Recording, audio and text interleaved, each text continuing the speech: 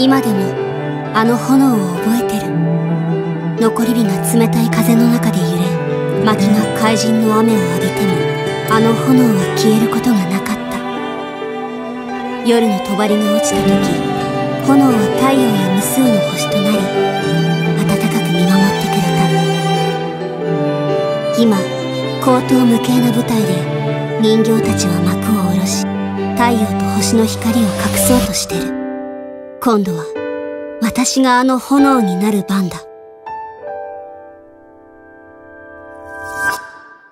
深淵の律者は炎タイプのアタッカー。戦い方は地上と空中の2種類がある。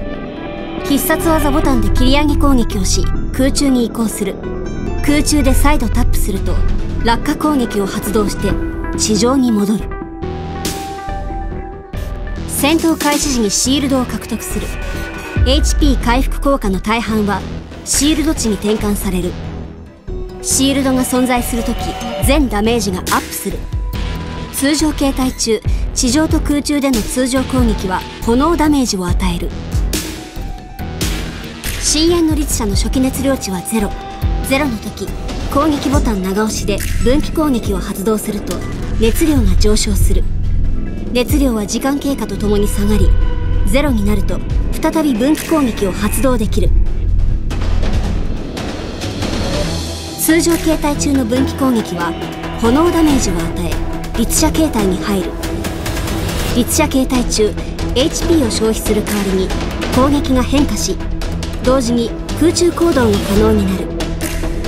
通常攻撃のダメージがアップし、分岐攻撃では高い炎ダメージを与え、さらに空中で発動すれば敵を引き寄せる。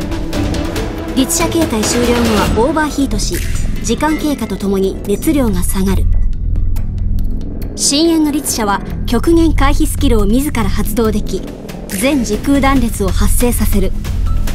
律者形態中は空中で何度でも回避ができ、回避後は通常攻撃3撃目を直接発動できる。敵が燃焼・浮遊状態になると QTE を発動でき、炎ダメージを与えて EP を回復する。敵が一定時間内にチーム内の異なる2名の分岐・チャージ攻撃・武器スキルを受けると同じく QTE を発動でき、チーム全員の炎ダメージをアップする。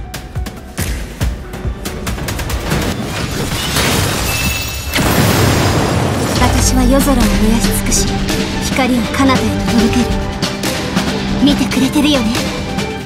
必殺技ボタン長押しで体験を振り回し、渾身の一撃で敵を怪人にし、高威力の炎ダメージを与える。律者形態中に発動すると、発動後に律者形態が終了する。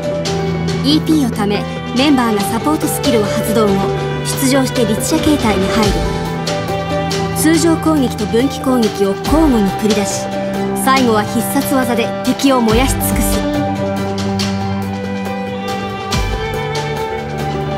炎は再燃し、剣とともに継承され熱を帯びた。一瞬で消える余燼なんかじゃない。これは人が人である証明。